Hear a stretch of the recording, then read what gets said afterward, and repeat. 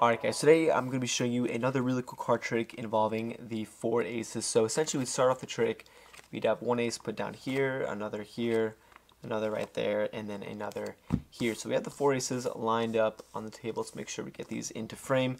What we're going to do is take 3 random cards, it doesn't matter what they are, I'll even shuffle them up just so you guys know I'm not lying. So we take 1, 2, 3, 1, 2, 3, 1, 2, 3, 1, 2, 3. So we're going to have the 4 aces each with their own 3 cards lined up. So we're going to put these all on top of each other just like this, so mix it up.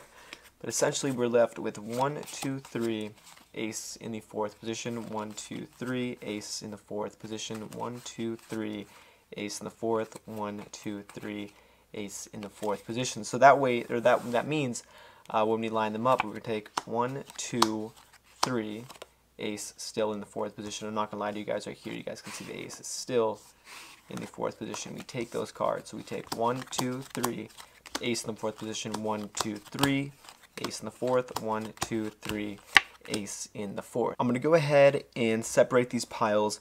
So we have the ace pile right here. We're going to leave that this way you guys can see that. And then we're going to use a random pile over here on the left with the random cards. And these 2 other piles we actually don't need anymore. These have nothing going on. These are going to go on top of the deck. We don't need this anymore for the trick. So at this point we have these cards, we have these piles. We have the ace pile here, the random card pile here. Now what I'm going to do is go ahead and just switch the positions of these cards. And this is kind of like one of those follow the leader type card tricks where the aces from this pile are now going to go ahead and transfer themselves over to this pile with a snap. As you guys can see lined up here, we actually have the 4 aces all together. 3 ones follow them, and we have the random pile was switched over there. So this is the trick, guys. If you want to do it, don't forget to stick around for the tutorial. Alright, so the other day I actually posted a video involving the 4 aces. So the reason I wanted to post this one was because this is something you can super easy, like let's say you want to do like a routine or something. This is something super simple that you can actually go straight into after doing the card trick that I previously taught. You guys can check that out on the link. So the trick was use the 4 aces, and if you want to go into another trick, this is a perfect one. Essentially, you have the 4 aces now, and there's not really any setup. You just want to take them out of the deck. So you have the 4 aces.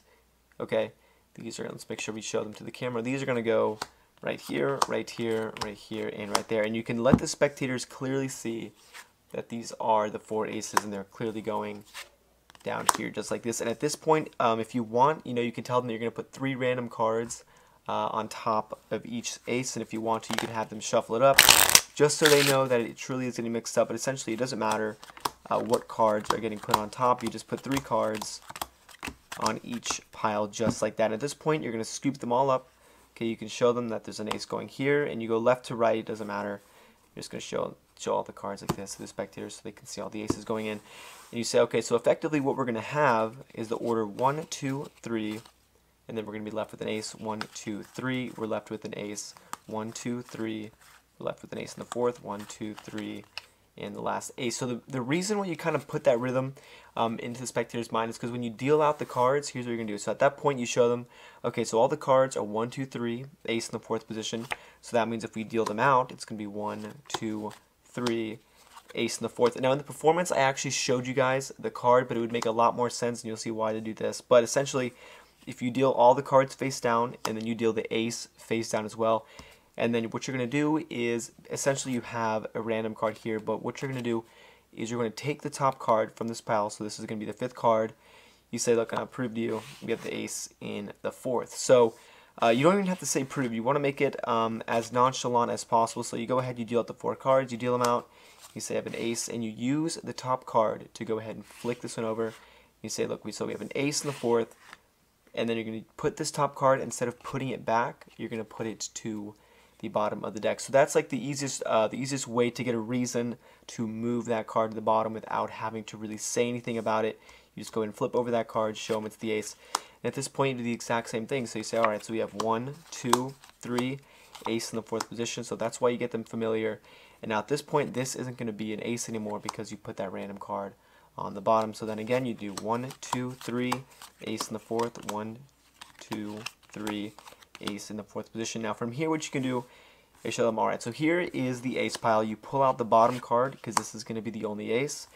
You say, alright, and we'll use this as the random pile. You pull out the bottom card, You can show them, and we don't need these piles anymore. You can show the spectators that these cards are inconsequential. You put these away, you can put the deck away, whatever you want to do. And at this point, you're going to show them that you can actually switch these two cards around and that the aces are going to follow their leader. So this is, like I said, one of those types of follow leader type card tricks where you switch these two cards. You say, all right, so if I take the leader of the aces here, we put this, we switch them around, the other aces are actually going to go ahead and follow their leader. You can snap your fingers, whatever you want, and you can show them that you have the 4 aces all together. 3 aces follow them, and then you have the random cards switching over there. So this is a little trick, guys, and like I said, the reason I wanted to post this was because the other day I posted a 4 ace card trick, and this is a super simple trick that you can go directly into right after you do the other one, in case you want to do like a routine or something, like I said. So I hope this video works out for you guys. If you haven't subscribed, go ahead and do that, and as always, thanks for watching. We should be alone, bringing back your glitterous flaps. Cause the left ain't stopping with the gauntlet popping.